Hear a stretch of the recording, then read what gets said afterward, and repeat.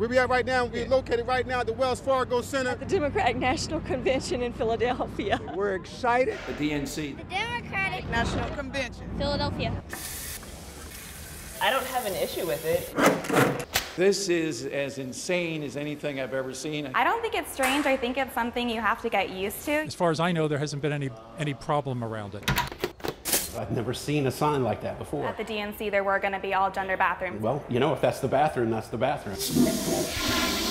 Gender-neutral bathrooms are used in a lot of places around the country. It's just using the bathroom. This is the first time I've ever walked into an all-gender bathroom. It was a little bit of a surprise. Oh, yeah, he's not a woman. Okay, yeah. I think it's a good idea. I think it's something we all just have to get used to.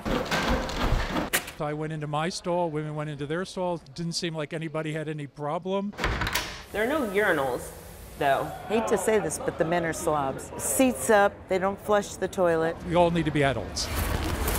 As long as everybody keeps it clean and flushes the toilet, puts the seat down. There should be options for every level of comfort, but I think what we need to do is respect our fellow Americans. Something I think we'll have to all learn to live with now. The weirdest thing has just been you guys in here, but that's it.